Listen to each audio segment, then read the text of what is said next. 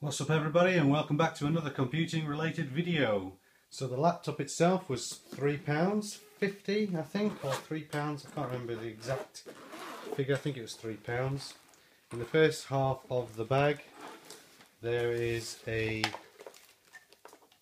rather nice original compact ball mouse. It's well worn, it's not worth anything, I'll just put that out of the way. And there's the Fujitsu power supply, and it's been PAT tested in 2001 and 2. PAT is Portable Appliance Test. It's a standardised electrical appliance test that all UK office equipment has to be tested for on an annual basis if it has to go through an office environment and be used in an office environment. In the second half of the laptop bag is the laptop itself. Now it's not a Toshiba laptop, it's just in a Toshiba laptop case. The laptop itself is this lovely bluish colour, and I don't know if the camera is picking it up. I'll bring you a little bit closer shortly, but it's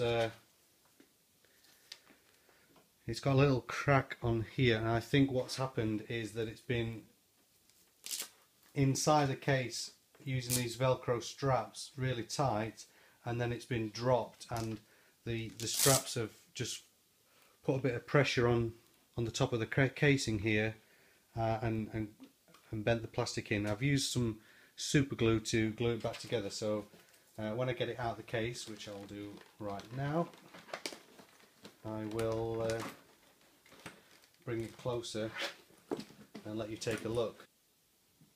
As you can see, I've used a bit of super glue to put the three main pieces of the cracked plastic back together. There's a hole here. I couldn't find that little piece for one. Even if I did, I doubt I would have been able to have glued it back in successfully, and there's some chips here missing, but there's still a fracture. It's still bent a little bit, but it's a darn sight better than what it was. All the little bits of plastic were inside the case. There's some other damage here on the case. This bottom half of it, as you'll see in a minute, is actually a docking base, like a port extender style thing, and the idea is it slides down this way before it folds back down onto the dock, and so it's just a little bit loose. On the front there is a power button. I think that's the dock release button. You press that maybe to tell the Windows environment that you're going to disconnect it from the dock. There's a CD-ROM drive, a floppy drive. Go around the back, down the side. It's a little bit dark, I do apologise. Let me try and refocus a little bit. That's a speaker grill. That's a fan vent. This catch is the docking release mechanism. There's another one round the other side. A Kensington lock port. On the back we've got that's the power, video out, parallel port, serial, PS2 mouse, keyboard, some USB 1.0, and I think that's another kind of security tag, lock mechanism. Infrared is on the laptop itself. That's the window. There's two PCMCIA slots. One is on the other side of the laptop, and that's got a 33.6 kilobytes modem. I don't have the little dongle adapter, but it's not like I'm going to use it.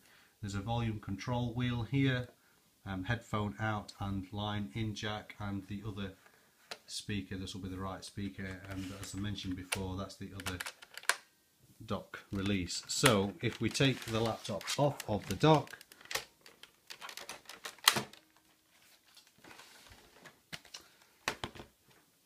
there is no actual, apart from the internal hard drive, no drivers of its own, so it's, for its day, an ultra portable, ultra thin laptop. It's raised slightly from the table because there's a extended battery. This port here is the docking bay connector port. The model number is a Livebook 656TX. I think it dates from around 1997, and it's got a Designed for Windows 95 sticker on it. The dock itself is called a LAN enhancement unit, probably based on the fact that it's got a built-in Ethernet port, and when you go into System Device Manager it shows up as an Intel Ethernet controller. I have used this laptop before I started recording this video, and I'm not going to spoil any surprises for you, but the second battery seems to hold a charge. How good of a charge, I don't know, but this morning when I left it on charge overnight, both batteries were showing as completely full, but now the first battery is showing as empty, whilst only the second battery is showing as full. So let's go and plug it in, and so we're running totally off of wall's main power, and then we can boot it up without fear of it suddenly turning off and damaging any components. It's showing as charging now.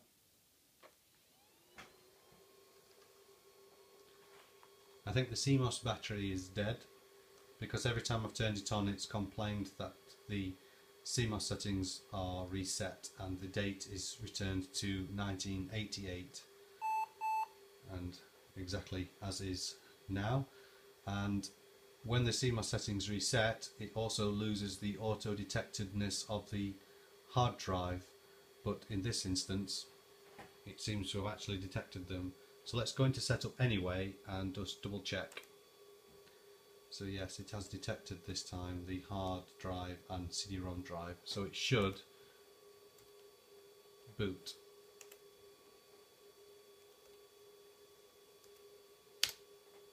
First time it booted it up, it would only boot into safe mode until I shut it down gracefully, and then it did boot up normally. It's booting Windows 98. It is second edition. The monitor's got this lovely sliding brightness control. Doesn't seem to affect the brightness an awful deal. I don't know if that's a battery saving feature or not. I believe it's an Intel Pentium MMX, a 150 MHz. There's 48 megabytes of RAM installed. We will go and check out the full roster of hardware once it's set up and running. There is the original owner's name on the start menu and some of his personal documents, and it also attempts to sign into MSN Messenger using his email address.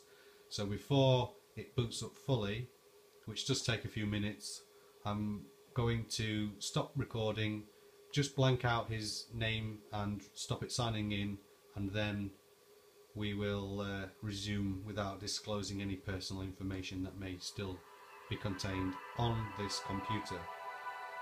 But the stereo sound is working. Whilst we're just waiting for it to restart after I renamed the user account and the registered owner names, I thought I'd just give you a quick look at the 33.6 modem. The little port on the side there is where the telephone jack dongle would attach to, but having this present I think slows the boot up down a little bit, so just taking that out for now. We're back in after the user account was renamed. It's now LBX, and I've also renamed the registered owner as it would display in system properties.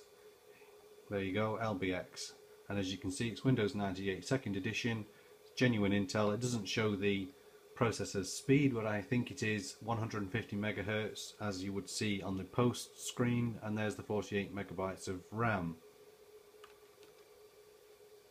So what software is installed on this machine? Well, not a lot, to be honest. There's Age of Empires, that's installed, but I think I need the install media to actually get that to run. The plays off the disk. There's Windows Media Player, Adobe, Reader 5.1, Internet Explorer 6 and Word 97. I'm not going to run that because it's got the guy's name on there which I need to reinstall to replace, but it works. What am I going to do with it? Well, on this floppy disk there is the universal USB driver from Phil's Computer Lab. I downloaded this, and on this USB key is Firefox 2.0, and I'm going to get this online and see if I can browse the internet on it as if it's 1999. Let's see what I can do. So a big shout out there to Phil's Computer Lab for providing this on his website. It saves me searching for it. I used to have a copy of this myself that someone created. I think they lifted it from the Windows ME drivers because Windows ME came with native USB support. It wasn't this exact installer, but this will do. And then after a reboot I can plug this in and we should be able to get USB support working for these flash drives. I'll come back when this is installed. So we're back up after the reboot, and you might be thinking, well, how are you going to get it on the internet? Well, I'm not going to run an Ethernet cable all the way to the router. I've got this handy little TP-Link USB powered wireless dongle.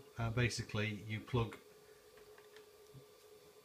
an Ethernet cable into this port, the Ethernet port on the dongle, and this is pre-configured to connect to my wireless network at home. It's USB powered, so this is connected now to my wireless internet. All I need to do is plug the Ethernet port from the bottom of the dock into this, and we should have a connection from the laptop.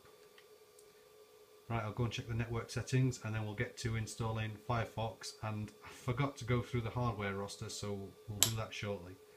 So it seems to be working. It's got an IP address on my local network and I can successfully ping Google. So the USB device is in. Next, next, next, next. There we go. Store and go. USB device. We should see removable disk. There we go. And in here is the Firefox Setup. So I'll come back when this is installed. Next. Next. Next. Finish. Next. Next. Okay. Okay. Yes. Welcome to Firefox on Windows 98. Firefox 2.0.020. So my YouTube channel doesn't want to load very well on Firefox 2, which is not surprising. I don't think the web is usable in such an old version of a browser, but you can do basic searches. The CD-ROM drive is a TIAC CD316E. The hard disk drive is a 6GB Toshiba MK6014MAP. That VBTM store and go is the 1GB USB drive I plugged in earlier. The display adapter is a Neomagic MagicGraph 128ZV. The primary hard disk controller is an Intel chipset 82371AB, and that's the same chipset that's going to control the USB as well. The onboard Ethernet, well, I say onboard, it's part of the docking base, is the Intel 21143, it's 10100. Sound is provided by an ES1878 chip, and you've seen the universal serial bus controller. Not much to say about it really. So it's definitely a 150 Pentium MMX chip in there with 48MB of RAM. Thanks for watching. Please like and share this video and subscribe for future videos. follow me on Twitter at LBXComputers and join me on Retro Machines group on Facebook. Thanks for watching and see you next time.